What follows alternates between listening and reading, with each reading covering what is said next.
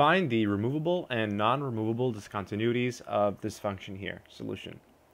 So we have a rational function, and it looks like we can factor it. So let's go ahead and do that. So we have x plus 1, and in the denominator we need two numbers that multiply to 2 and add to 3, so 1 and 2.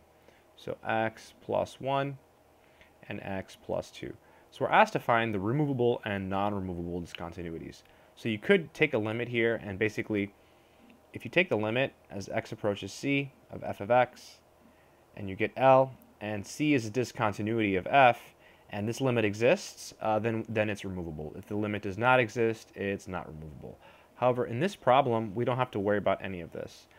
We have a rational function, and for rational functions, two things happen. If we have a vertical asymptote, it's non-removable.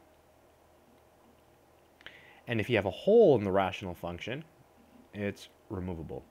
Again, this works for rational functions only, which is what we have here.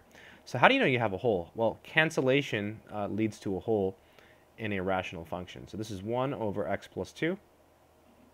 And you ask yourself, what makes this 0? Well, negative 1. So x equals negative 1. This guy here is removable. So that takes care of that. And then to find the VAs, after you simplify, which we did, you just set the bottom equal to 0. So you get x equals negative 2. This is a VA, so this is non-removable. And that's it. So again, for a rational function, all you do is simplify, factor, and cancel. Anything that cancels is going to give you a hole, and holes in rational functions are always removable. And then you find your VAs, and VAs are always non-removable. I hope that helps.